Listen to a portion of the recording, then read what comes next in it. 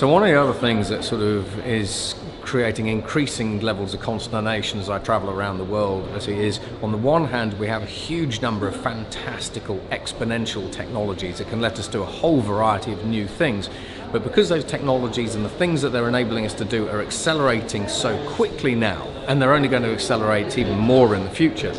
our time to get used to these new things, the new paradigm, the new reality, is shrinking. So whereas in the past your grandparents might have a decade, 2 decades to try to get their head around basically new technology and what it meant for them, culture, society, industry, business and everything else. Today basically we're increasingly lucky if we have a year or a couple of years, maybe even a couple of months before something new starts crossing our desks. And that's one of the reasons basically why I go so far out now, is because, like driving a car,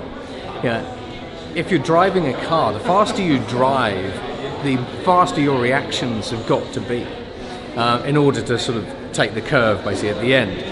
And as everything accelerates, basically we need a further field of view so that we can process all of the things that are coming down the line, take our time processing them, think about them logically, and then decide how we feel about them, what we do about them and everything else.